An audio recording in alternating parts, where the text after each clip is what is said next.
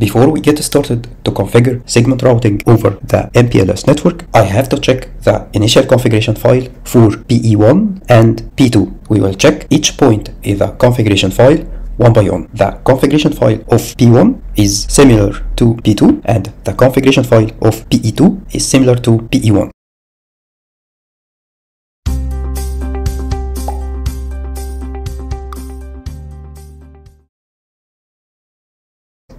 Let's get started to check the configuration file of PE1.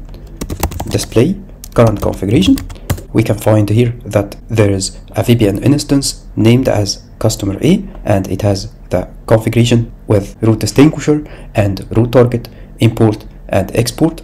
It also has the MPLS globally configured and MPLS LSR ID 1.1.1.1, which is the loopback IP address, loopback 0 for PE1, as we will see later.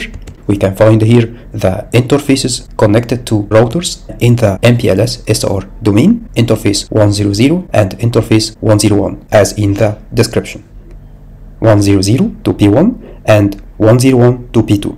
Each interface is configured with IP address only. Another interface, which is 102, this is the service interface, which is connected to CE1 router, as in the description. Interface 102 connected to CE1. We can see that in the topology.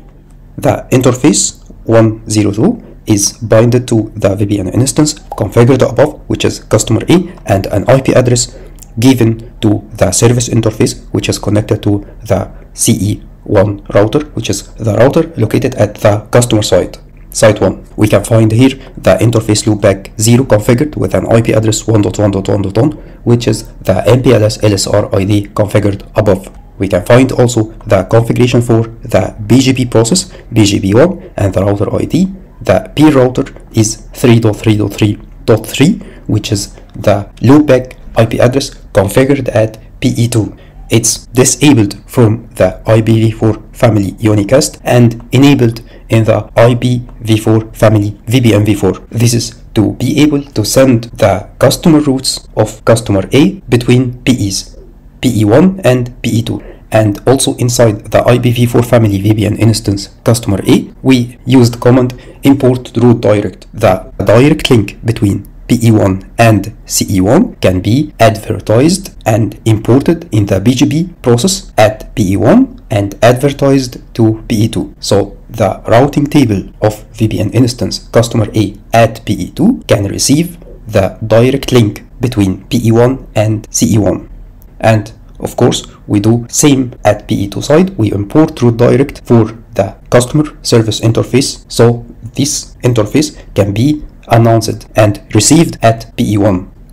Also, this is the OSPF configuration, OSPF1 and area 0, and we defined all the interfaces that will be advertised and receive OSPF updates. We defined the interface between PE1 and P1, and we defined the interface between PE1 and P2, and we defined the loopback interface. So the loopback interface configured locally at PE1 can be advertised in the OSPF updates to other routers in the MPLS SR domain. That was the initial configuration file for PE1. Let's switch now to the initial configuration file of P2. Display current configuration. We don't have here any VPN instances. We are in the transit router or the core router of the MPLS SR domain. The MPLS configuration enabled globally, and the MPLS LSR ID here is 4.4.4.4, which is the IP address of the loopback 0 interface of this router P2. We will see the configuration of the loopback interface 0 later. We can also see the interfaces of P2. We have interface 100 and interface 101, and finally interface 102. The interfaces here in the topology, P1, it has interface 100 connected to P2, 101 connected to PE1, and finally 102 is connected to PE2. After that, we have the interface loopback 0 here is configured with 4.4.4.4. This is our IP address of the loopback 0 and is configured as the MPLS LSR ID as seen above, and the OSPF process 1 with area 0 and the network interfaces that will send and receive OSPF updates. We have the 3 interfaces of P2 and the loopback interface.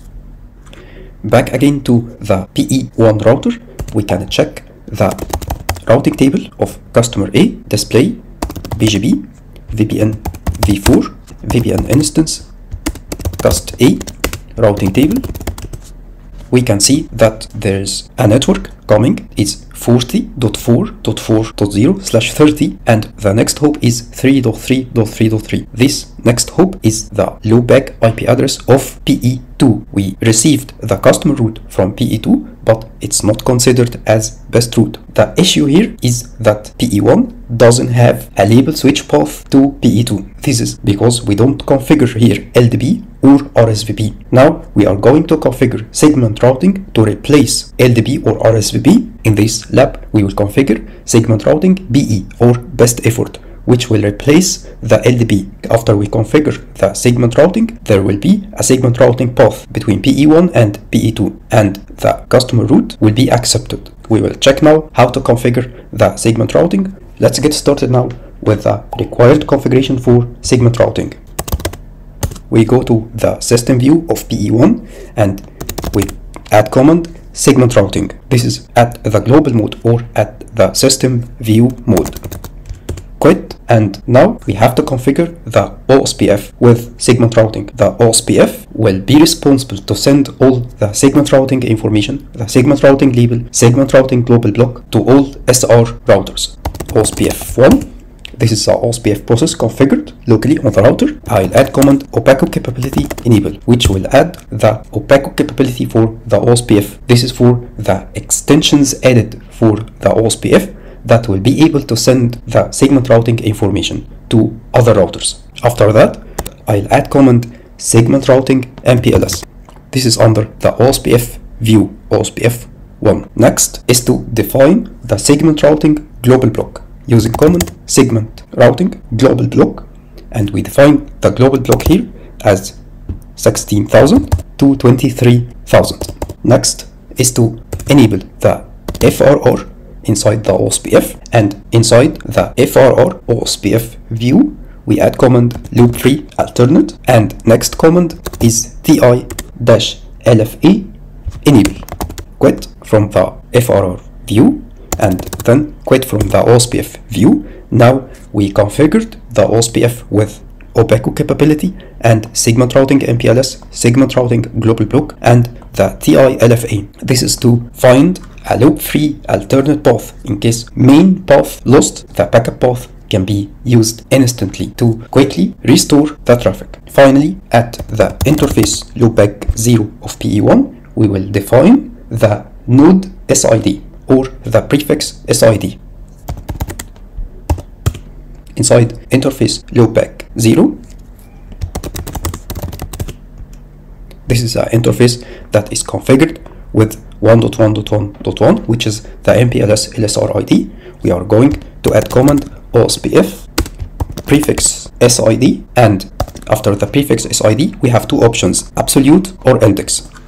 Absolute, it means that I am going to set an absolute value for the node SID starting from this range, from 16,000. We have reserved it from 16,000 to 23,000, so we can choose any value from this range, or we can use command index. Index, it's a value which is the offset from the defined range of the global block. For PE1, if I defined index 10 for the OSPF prefix SID, the node SID or the prefix SID for PE1 will be 16,010. This is the offset. Now we add command commit to apply the above changes, and let's switch now to the P2 router to apply the required configuration for the segment routing, which is quite similar to the configuration of PE1. System view mode, segment routing at the system view mode, quit, and OSPF 1, opaco capability enable, segment routing MPLS, segment routing global block 16,000 to 23,000, FRR loop free alternate TI-LFA enable, and then quit again to quit from the OSPF. The first quit to quit from the FRR, and the second quit is to quit from the OSPF. And finally at interface loopback 0, we will define the node SID or the prefix SID with command OSPF prefix SID index 40. The node SID will be 16,040. This is for the loopback 0 of P2. Avoid to use the same index done for PE1. We don't use index 10 for P2. If we used index 10 for P2, node SID will be 16,010, the node SID of P2, which is same as PE1. Commit to apply changes. That's what's required for the segment routing configuration at PE1 and P2. Same configuration will be done for P1 and PE2 offline to save video time.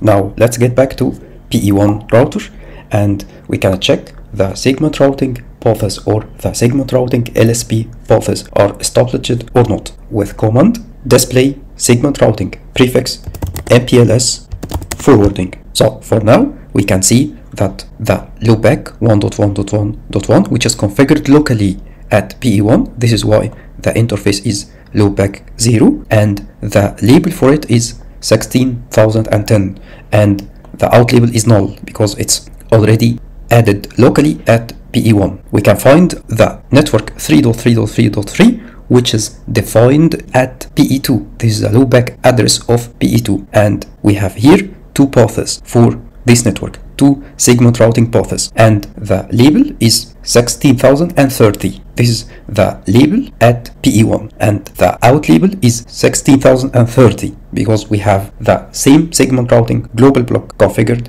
at P1 and at P2. Two paths for this network from P1 and from P2 because we have the same cost here for this network. We can check that. Display IP routing table network 3.3.3.3.